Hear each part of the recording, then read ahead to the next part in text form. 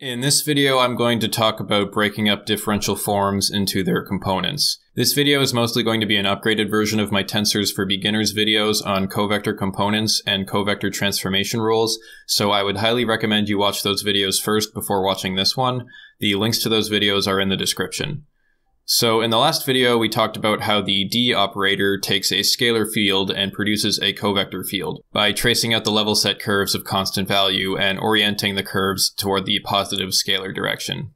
We also saw that covector fields, which are also called differential forms, obey these linearity laws where we can add and scale the inputs or add and scale the outputs and get the same answer. We also saw how to compute the result of a covector field acting on a vector at a point by taking the covector at that point and counting how many covector lines that the vector pierces. And finally, we talked about how the geometrical interpretation of df of v is the directional derivative of the function f moving through a point with velocity vector v.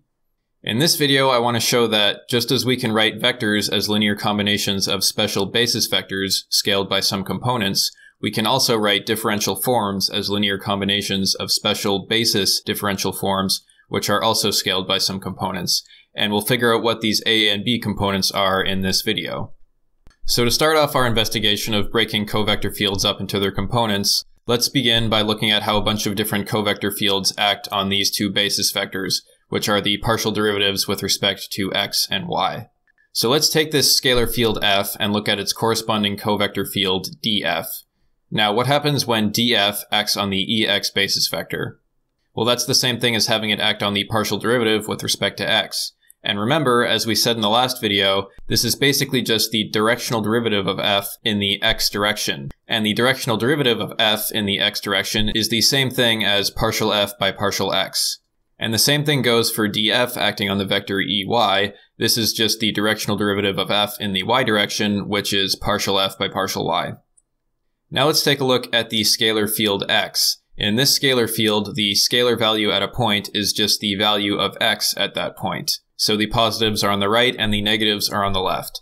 And here's the corresponding covector field dx. So dx of the ex basis vector is equal to the rate of change of x in the x direction, which of course is equal to 1.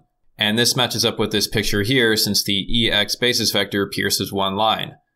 And dx of the ey basis vector is equal to the rate of change of x in the y direction, which is 0. And this matches up with this picture here where the ey basis vector pierces 0 lines. And again, we can do this same process for the scalar field y and its corresponding covector field dy. dy of the ex vector is just partial y by partial x, which is 0, which makes sense because there are 0 lines pierced by this ex basis vector in this picture, and dy of the ey basis vector is just partial y by partial y, which is 1. And again, that makes sense because there is one line that is pierced by the ey basis vector in this picture. Okay, so to sum up what we just covered, we have these relationships here where the covector fields df acting on the basis vectors give us these partial derivatives here, and when the dx and dy covector field act on these basis vectors, we get either 1 or 0. We get 1 when the top and bottom variables are the same, and we get 0 when they are different.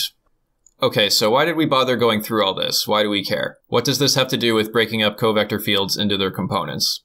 Well, if you'll recall, when I originally introduced covectors in my Tensors for Beginners series, I told you about these two special covectors, epsilon1 and epsilon2, which we defined to obey these special relationships here. Basically, if the covector index matches the basis vector index, we get 1, and if the indexes are different, then we get 0. So these four relationships can be summarized by this one relationship here. Epsilon I of Ej gives us the Kronecker delta Ij. So if you think about it, the relationships we discovered in the previous slide are actually very similar, right? These partial derivative operators are just like these basis vectors, and these differential forms are just like these epsilon covectors. And if we replace the x variable with c1 and the y variable with c2, we can summarize these relationships like this, where dci of the partial derivative with respect to cj gives us the Kronecker delta ij. And if you'll recall, these epsilon covectors actually ended up being the dual basis for the space of all covectors. So any arbitrary covector alpha can be written out as a linear combination of epsilon 1 and epsilon 2. and the components alpha 1 and alpha 2 are just the amount of lines each basis vector pierces. So the first basis vector pierces 2 lines, and the second basis vector pierces 1 line. So the components of the covector alpha would be 2, 1. So it turns out that just as epsilon 1 and epsilon 2 end up being a basis for the set of all covectors, it turns out that dx and dy end up being a basis for the set of all differential forms. So if we pick these coefficients properly, we can build this covector field df as a linear combination of the covector fields dx and dy. Now you might ask, how do we get these a and b coefficients? Well, it turns out we can determine what they are in just a couple lines. To get the coefficients, let's take some function f, and let's also take a curve parameterized by lambda, where the tangent vectors along the curve are given by d lambda. And let's consider the rate of change of this function as we travel along the curve, which is given by the derivative df by d lambda. Now recall that the covector f acting on the vector d by d lambda is equal to the derivative df by d lambda. So whenever we see derivatives like this, we can always replace it with a covector field acting on a vector. So if we choose to expand this derivative out in Cartesian coordinates using the chain rule, we can notice that these 3 terms each have derivatives with respect to lambda.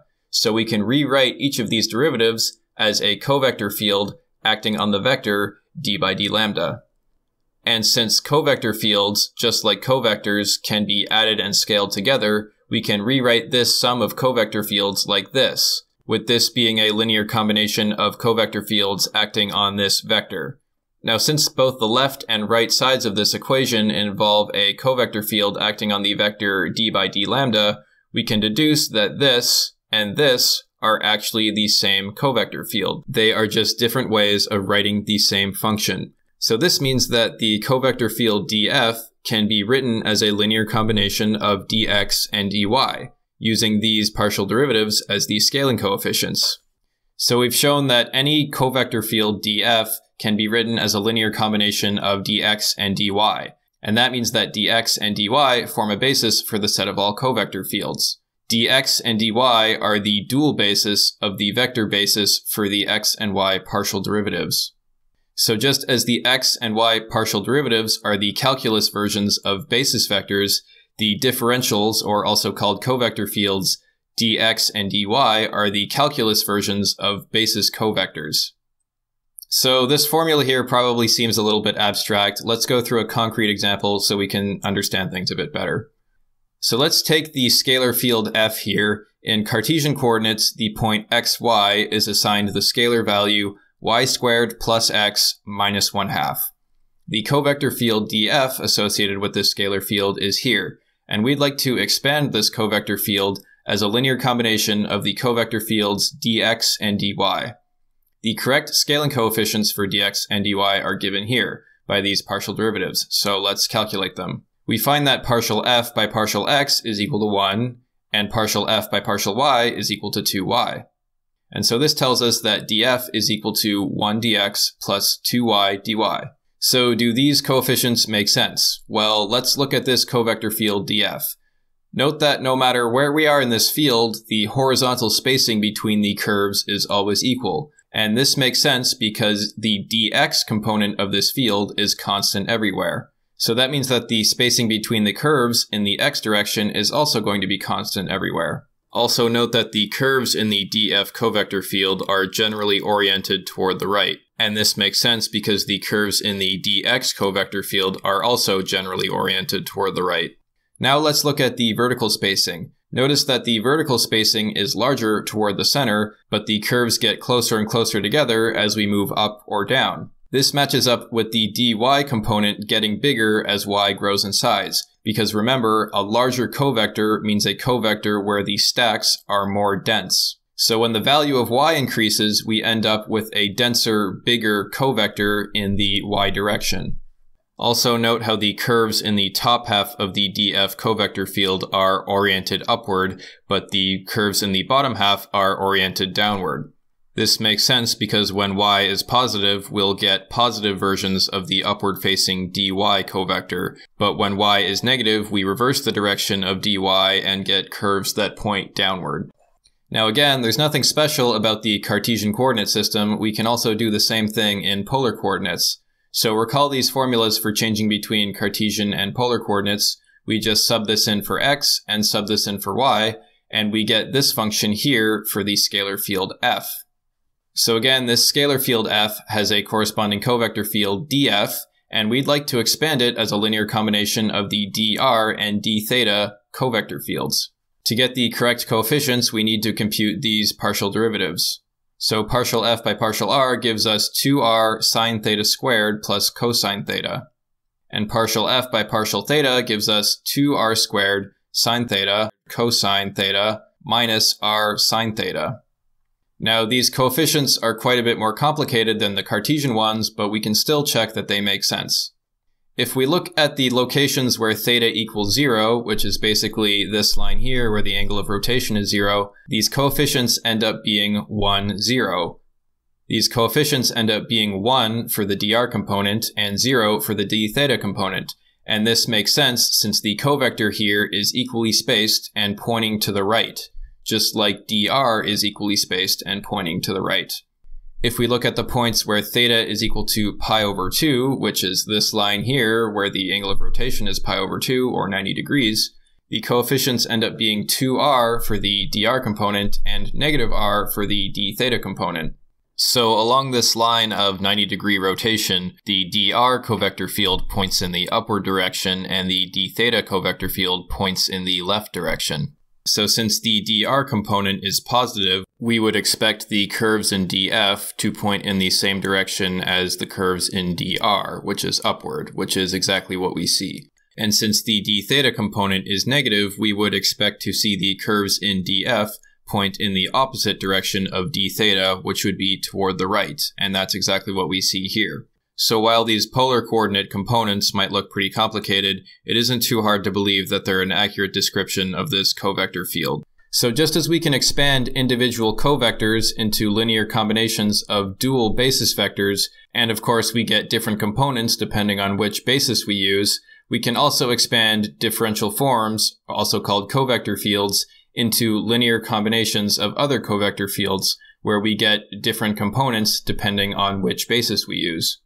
And we can also write these formulas out more compactly using the Einstein notation like this. So the situations of individual covectors and covector fields are very similar.